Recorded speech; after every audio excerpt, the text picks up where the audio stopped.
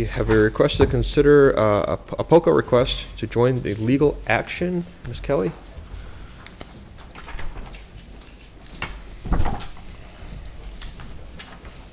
Hello again. Good evening. Hi. I am Laura Kelley, and I want to just thank this board for inviting me back. I will describe really briefly what's going on for the public. I have two requests to the board. One is to write a letter to MDAR. Once MDAR approves the YOP, the Yearly Operational Plan, allowing herbicides to be used for vegetation management along rights-of-way power lines. This town has been great to continue to write to them saying you don't want this, and I'd like that to continue to be on the record, and that's very helpful. Request number two is, each year we continue to write MDAR, this being the third year in a row, and it's not changing a word in the yearly operational plan. I'm going forward to all 15 towns to ask they do the same thing, and towns have been great to be on board with this whole mission. Continuing to write isn't doing anything. So I've read over the regulations by MDAR with my lawyer, and we found the only next step that we can take other than writing. And considering writing isn't doing anything, we last year got together realizing that to be called an aggrieved party, I don't know if I brought up this with this board a couple of weeks ago, but another group of people stated they were an aggrieved party 2 years ago. And this was a mother-daughter kind of scenario. And they were not granted to be called an aggrieved party at that time. So I'm going forward this time differently with a lawyer, with an eco-toxicologist, asking the towns to say they are an aggrieved party. 4 towns last year said they would be glad to do this. The town of Brewster was first. Thank you, Brewster. Orleans, Eastham, and Dennis. There was an amount of $15,000 last year per town to pay for the eco-toxicologist and the lawyer to go to the State House at this adjudicatory hearing. In February, it came back that we were not considered an aggrieved party because we were not sick. Yeah. My whole point to all of this is to prevent us from becoming sick. So this year I come back to hoping 4 more towns. I've just been to Falmouth, Bourne, Mashpee, Yarmouth, Tisbury's asking for a presentation. And all the towns like Chatham have asked me, it's really fascinating for me to go through this. It's an exercise in my world. Each town is looking for something different. Every town wants, different information. So I'm continuing to educate. Not one town has said no. They've asked me to continue to come back until they're comfortable, just to let you know how everything stands at this point. I brought my lawyer here, who was present, Attorney Bruce Taub last time, as you recall, and have written to folks with what, I believe you requested. And thank you for allowing me to come back. This year the cost is $7,500. Why? Because we did not use all from, let's just call it the bucket from last year.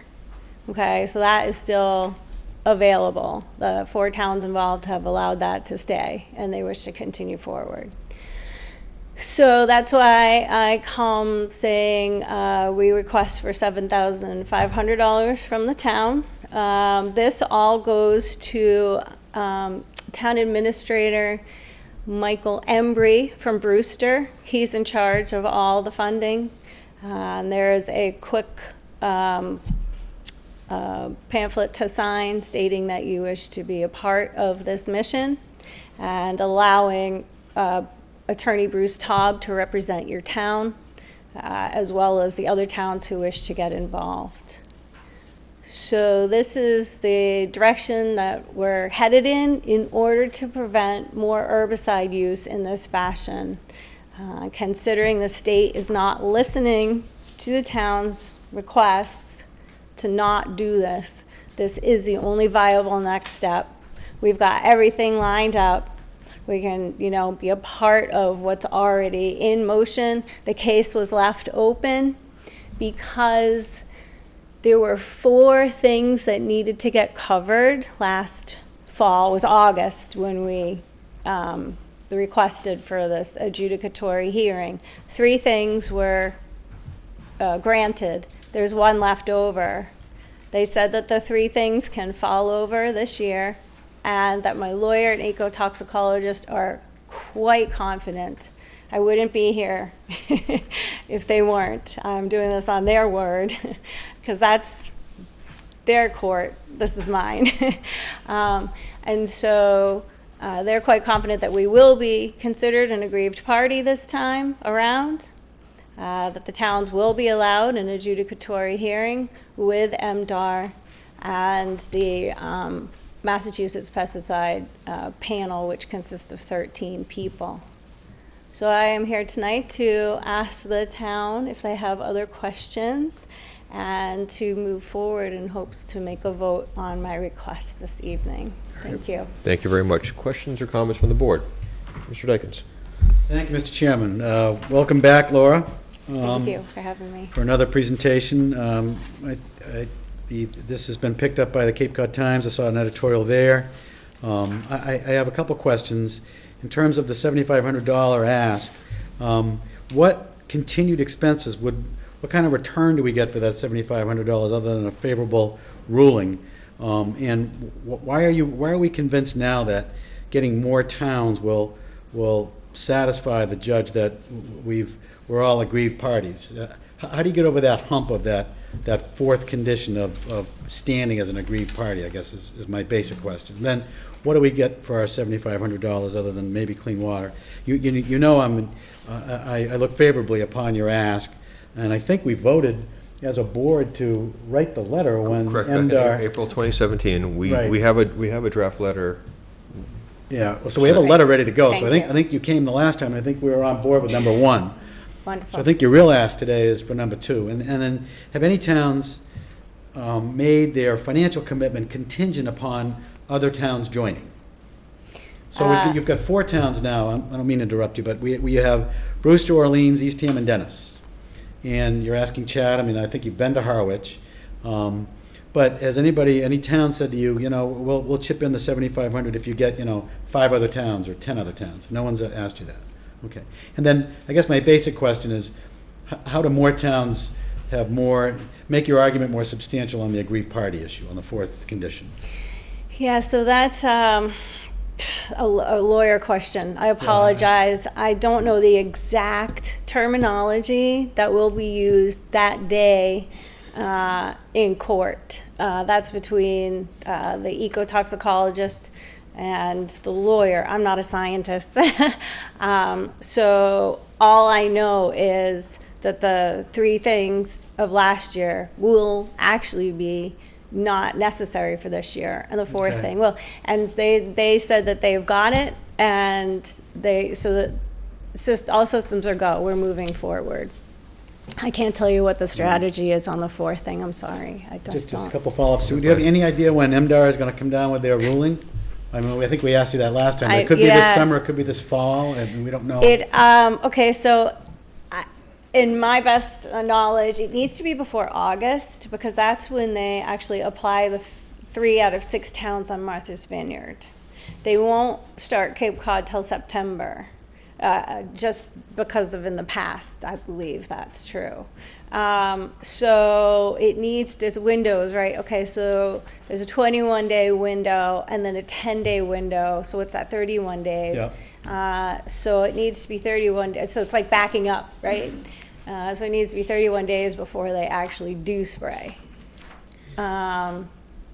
So that's my best knowledge. They could have 3 days after the comment period, which was back in March, I believe. And they usually do that 3 days after the comment period is closed. They just carte blanche, go ahead.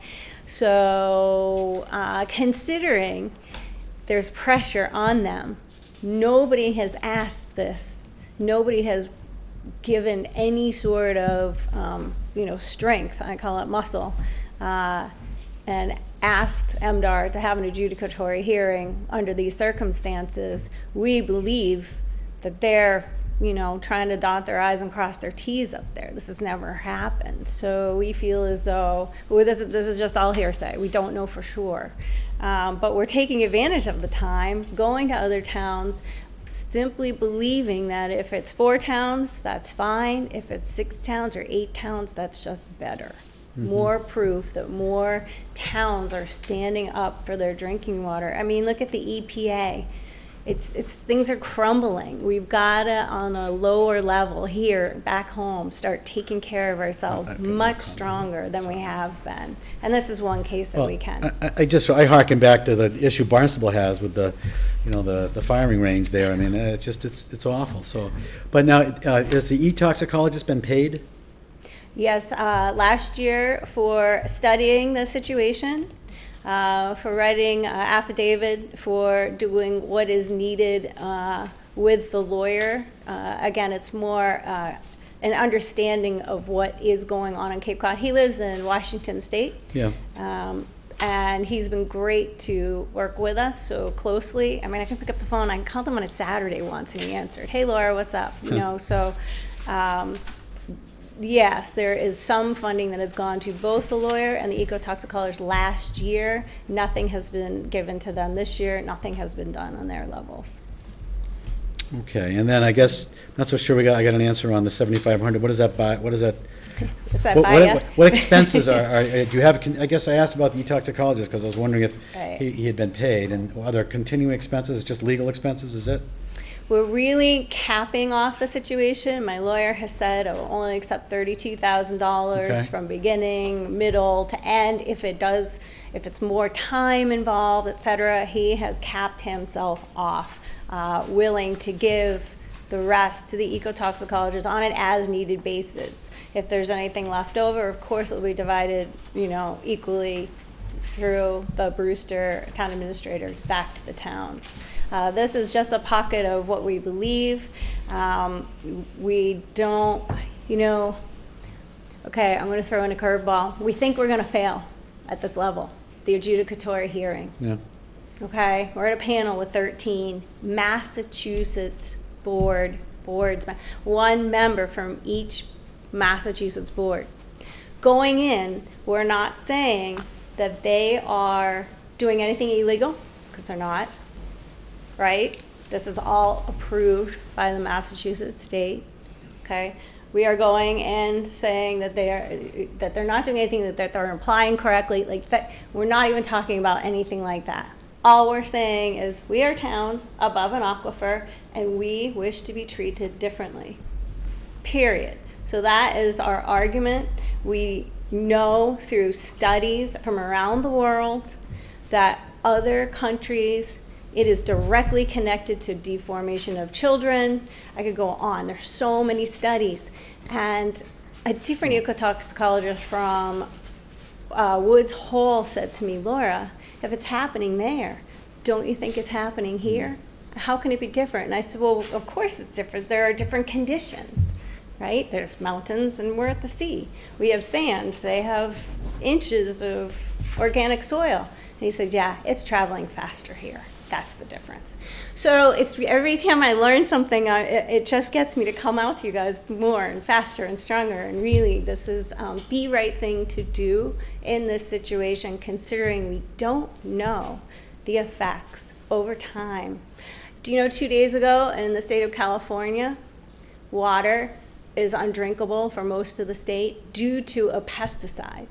Not any of the 5 that I'm talking about today, so I don't want to directly correlate this. But the point is it's traveling, and it's absolutely doing harm. So I think this is just the first step in what townspeople can do to lessen their amount, what town officers can do to say, you know, maybe we shouldn't sell this in our stores. You know, this is the beginning of who knows what, but that's up to you guys. I'm not here today to talk about that. Mr. DeCastro. Thank you, and thank you, Laura. Welcome back.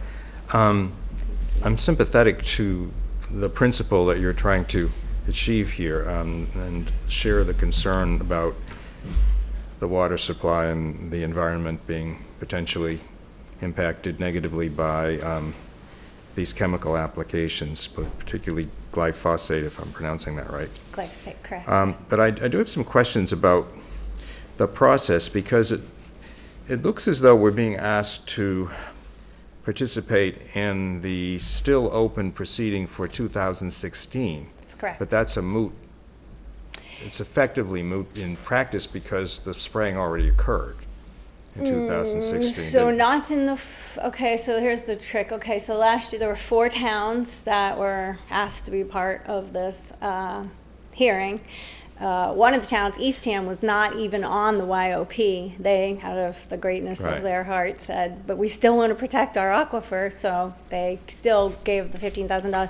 The other 3 towns absolutely were on the YOP and did not get sprayed because this hearing was continuing to go on. So they were But exempt from herbicidal applications under this. I guess and I appreciate your attorney's not here, so I don't want to get into the, is he here? Nope. Attorney Bruce Taub is not here this Yeah, I evening. didn't think he was here. So I don't want to get into the legal weeds here, but there's a footnote in the recommended decision of the hearing officer from the State Division of Administrative Law Appeals, where he basically says that, quote, the parties are aware that the pesticide board, and I guess, is that the group that's going to make the final decision? 13 people, yep. Has previously decided that appeals of yearly operating plans that are not resolved by the end of the year in which spraying is permitted are moot. They have requested nonetheless that I rule on the motions, as the issues are likely to recur should the towns appeal any future spraying permits granted to Eversource. So there's going to be another proceeding, right? Correct, For 2017. correct. So which are you asking us to buy into? Is it the 2016? It's still the same case. Yeah. Would we There's become a this party? pre-hearing conference. Yeah. That's as far as we got. The actual hearing was never, did not even happen because we didn't do the 4th thing that was needed. So He said it would leave it open. 3 were accomplished. It is completely open. We're in go motion to get other towns to join the last year's towns to continue to move forward, knowing this 4th thing. So if we were to say yes to your request, we would be entering this still open 2016 Correct, the proceeding. hearing from last year, yep. And what about 2017? Because there's going to be another It's the same one. We would be buying into that too, or are you going to be coming back looking for an additional contribution? No, it's the same case, all the same. I'm sorry to confuse you with the years and stuff. It's an open case. There's a case that's open and we can join and become a part of it and make it stronger. Well, I read the materials, and the hearing officer's denial of standing was essentially based on his conclusion that the towns had failed to show that there was a particularized risk of injury to the town's owned property. And in particular, some of the towns, well, the towns simply came in as towns, as Correct. municipalities. And he said, if you could show that there was some section of the water table or the aquifer within the town property that was actually being injured or at risk, and that these boards of selectmen had some role, or the town as a town had some role with respect to that Right. water Right, I usage, get where you're going. then that would go towards establishing standing, but they Standing, didn't. right? Now, the interesting thing about Chatham is that this Board of Selectmen happens to be the Water and Sewer Commissioners as well. So I don't know whether or what. I mean, you heard Dr. Duncanson at the last couple of times you've been here saying Okay. that what Eversource does is really no different from what ordinary property owners are doing when they apply chemicals. I mean, Yeah, that's what he said. On only for 1 out of the 5 herbicides, I agree. That's Roundup, glyphosate. The other 4 are not even on the shelves. You must be a Massachusetts state pesticides licensed applicator in order to get Garland 4, Amazepar, Triclofor. Homeowners cannot get their hands on that. So I agree with you wholeheartedly that as homeowners, Roundup's probably on sale right now. This is probably an unfair question to so you, but standing, if you would, Yeah. I would love to answer that. I hear you saying, and I know it is in writing, they're waiting for us to prove it's in our drinking water. Our point is to not wait that long. Okay, there are other things that have come up on January 11th this year. The types of bees is now an endangered species. So again, it's a lawyer question where the lawyer and the eco-toxicologist have figured out how to say that the towns are standing without finding it exactly in the drinking well, water. that's what I'm getting at. Is how yeah. I'm wondering how your attorney is going to draw a connection between the municipalities that jump into this and the requisite finding or showing of a particularized risk of injury. Yeah, and again, that's them on their level. And I can't answer that. I'm not the Yeah. eco-toxicologist or the lawyer. But Let me ask again, you one other question. You mentioned that you had gone to Harwich. What is their town of Harwich? What is their position? Are they going to They say jump the in? EPA allows this, that it is fine, it's legal. So Happy they're day. not going to do it. Harwich will not. I won't return to them unless I get 6 or 8 towns, and then there's time still, and they allow me to come back. I'll say, by the way, this is the update, and if you'd like to join and be a fellow neighbor town, that's great, because you do share a lens with Harwich and Brewster. And so it is in our best interest in our neighboring towns. There's 6 lenses on the Cape. So you guys have your own lens of water here. So what happens in Chatham and Brewster and Harwich is quite relative as far as drinking water goes. So it's in our best interest to kind of give them a nudge and say, hey, we care, how about you? And that's kind of the way I'm hoping to reapproach them. Is the town manager, if that's the right term, of Brewster sequestering these funds from Brewster monies? Yes. Yep. So he's basically set up an account, Correct. collected the monies from the 4 towns, Correct. and he approves the expenditures. Yes. Or Yep. do He's the- in charge of receiving and then Do the giving. individual towns get a say on the approval of the expenditures, or does he run it by them? The you know? approval of expenditures is for 2 people only, Yeah. and they bill appropriate to their time when there's something that they do. And at this point, they haven't been doing anything. Well, I guess the this question year. is, does Mr. Embry send those bills to his counterparts in the other towns for a He'd be glad sign-off? to. Yep, that's easy. Sure. Would you, just picking up on, this is the last question, I'm picking Sure. up on something that Mr. Dykens inquired about. How would you feel if the town of Chatham were to say, we're willing to sign up, but it's contingent on your being successful in convincing 2 or 3 other towns to jump in? I suppose you'd have to take it because it's better than nothing, right? It's completely up to the board of Chatham how they wish to proceed to protecting their waters in this matter for that amount of money. I see this as a little amount of money. It's not to belittle the amount of money, but compared to the possibility, Harwich is not going to get involved. Brewster already is, so part of your lens, it's half and half so far for your particular lens, so that's something for you guys to really take in high consideration. And I see it also as if you are willing to move forward, then perhaps other towns will follow. That's the way it worked last year. Brewster went first, Orleans, the rest just did great, so that's the other possibility. Falmouth is, going to ask me back next. Mashpee, I think I'm on the agenda again. Bourne, and Yarmouth. So those are the 4 other Cape towns. And then Tisbury, able to incorporate the 3 towns on Martha's Vineyard that will be being sprayed. So that's the direction that we're headed in, and we would really love Chatham to be a part of this. Mr. Chairman, do we have any money for this? I was just going to ask that if we were to entertain contributing anything to it, where would those funds come from? I don't have a particular line item, but I do have a consulting and engineering account that would have a balance to sustain this if the board was interested in it. Ms. Love, Hesher.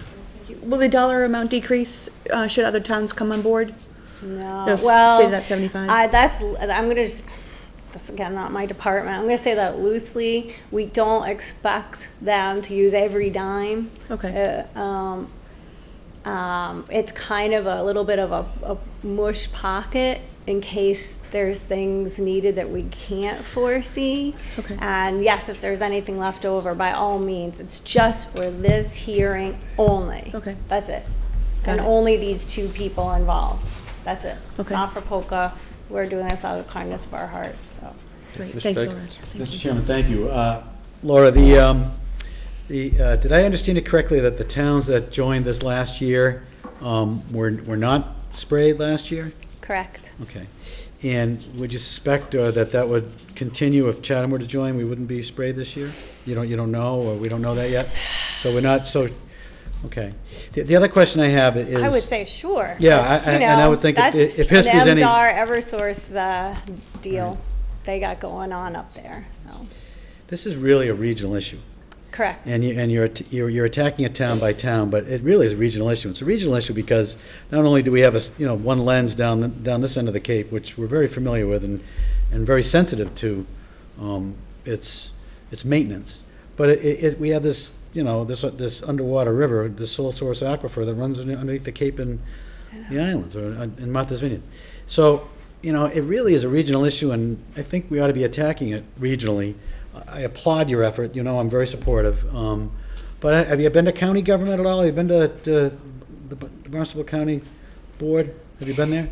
Yes, in the past, in the very beginning, this was, I'm even going to say 8 years ago. They were absolutely on board, and they helped us get 3 moratoriums.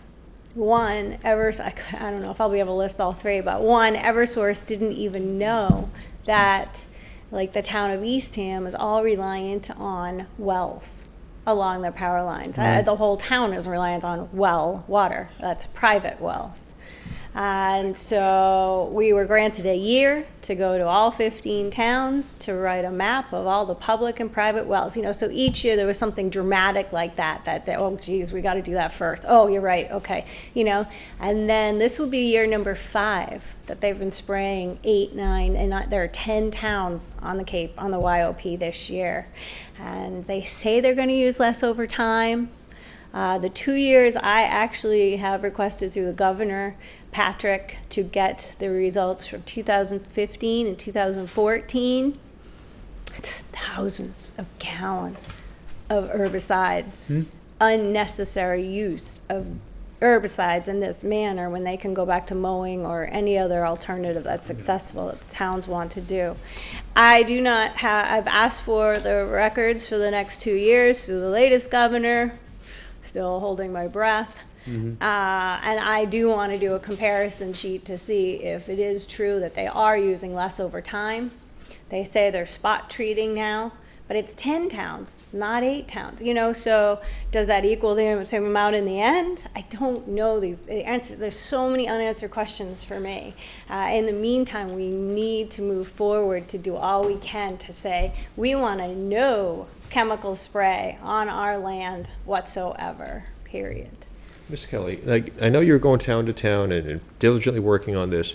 You got to have like a kind of a date that you want to get an answer basically by. Do you have a date in mind? An answer by for each town to make a decision if we're going to contribute. I want the answer by the time MDAR says they approve the YOP, then I have 21 days. That's the date that I need all the answers from the towns. I don't know, that could happen this Friday, Right. and then we have 21 days, and I can't get back to all these towns in that time. you know, so I'm doing all I can to say, oh, this is great, I've got the time, I'm hoofing it, going, you know, 2 towns a week I'm hitting. So there will be, you know, that cutoff point. And so I'm just educating as best I can and allow people to be comfortable knowing they're doing the right thing. I would love to say that if you guys wish to write another letter to our county to see if they would get involved, that would be fine on my part. I'll do my end as well. They seem to say things like they're really busy with the 208 wastewater, which they have been, you know, so I kind of see it as it's not as important. But here we are again, another 5 years have gone by, you know, so if anybody wants to help jog them, I'd be glad to, you know, be a part of that as well. I'd like to make a motion to move this along and approve the letter to be written and appropriate the funds that Miss Kelley is Thank you. suggested. Okay, do I hear a second? Yeah, second, absolutely. Okay, discussion. Yeah, I'm very supportive. You know, I think it's first of all, Selectmen as water and sewer commissioners, but more important as citizens and residents, that we take a leadership role and protect our water supply. And you know, why would we wait to see if there's harm done by these herbicides? Why would we wait to see that? I don't want to wait. I want them to stop. So I think there's other ways to control vegetation along power lines, and you can, you know, cut it with mowers and string trimmers and et cetera. So why dump chemicals into the ground if you don't have to? You know, and they don't have to. So I strongly prefer to take a leadership role. Certainly, we've already voted to write the letter, and I would support the expenditure of $7,500.